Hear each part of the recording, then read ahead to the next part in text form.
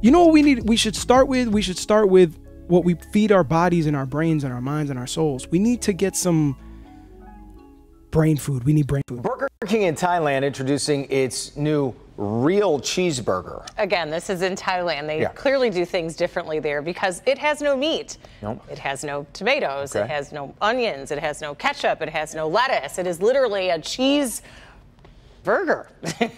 This burger is just a bun and cheese. It's a lot of cheese there. And a lot of cheese. 20 slices of American cheese. Please tell me nobody's biting into this.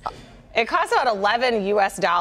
BK has not said exactly how many calories are in this lactose monster.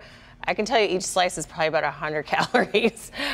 The cheese alone, yeah, it could be about 2,000 calories. I could take a bite of that. Although I think I love cheese. I love cheese too, but that does not look good. Get the fuck out of here.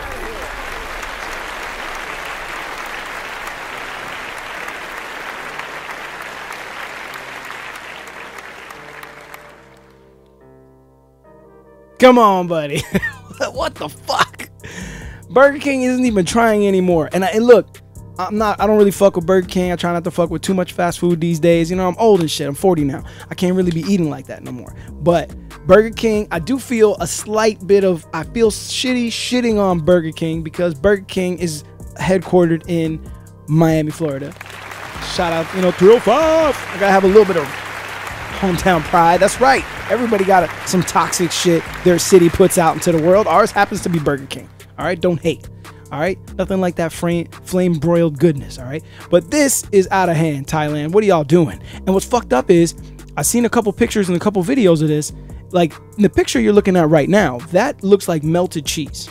But the pictures that I saw and the videos I saw people reviewing this piece of shit, it was just straight up cold American cheese slices that were just like straight up out the fridge, not melted, not put together, not seasoned, just a bunch of American dry cheese slices on a fucking sesame seed bun. God damn it. Get the fuck out of here. Look, Dylan is in the live chat right now on Twitch and he says that their cheese sucks. And he is from fucking Wisconsin, so he knows about cheese. He's a cheese professional. He's a cheese head, all right? If anyone in here knows about cheese, it's Dylan, all right? D. Shiza says it's a better version of the sandwich you get at school when you don't have money for lunch.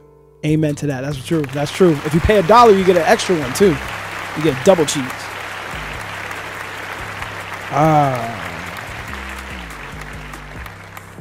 Well, everyone, all my friends in the United States listening to this podcast, don't have to worry because currently this fucking sandwich only exists in Thailand. All right, so we're good. We're safe. We don't have to worry. We're okay.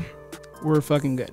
All right, so apparently it's on sale right now. In case you happen to be going to Thailand, the burger is on the equivalent of like $4 or $5 American, but normally apparently it ranges from $11 to $14, which makes absolutely no fucking sense. Get the fuck out of here. How you gonna take the meat out, take the protein out, and then charge more than a fucking regular cheeseburger costs? That makes absolutely no sense. And also, in case you're wondering, that 20 slices of American cheese on 2 buns is gonna run you about 2,250 calories. Get the fuck out of here. Chef's kiss.